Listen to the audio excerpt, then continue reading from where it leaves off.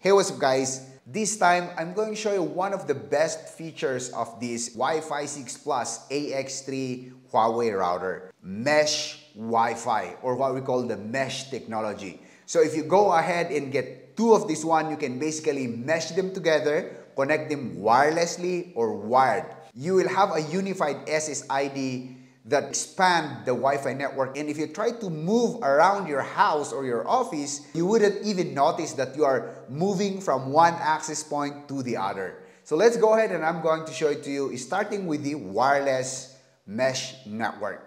So of course, first up guys, we need to make sure that they are both plugged and they will have a power indicator. Now, if you try to see this one, this is green, flashing green. I don't know if you can see that one.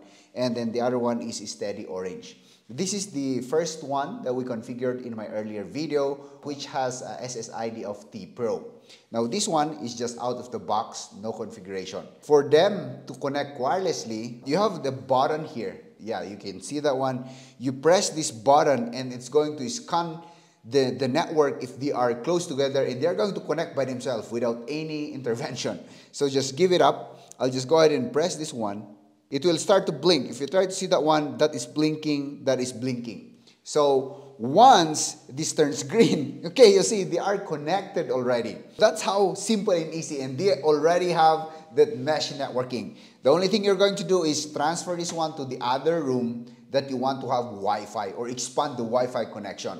The second question is, what if the Wi-Fi signal of the main router cannot reach the second Wi-Fi router? So what you can do is, for example, this is the wired cable. We're going to connect them wired. Of course, we need to plug it on one of the LAN ports. Then we place this one to the WAN port on this end of the router. That's basically how simple and easy you do it with these Huawei Wi-Fi routers. Now, if you have any questions, just drop a comment down below and I'll answer them. So I hope you have learned something from this video, and until my next video, goodbye.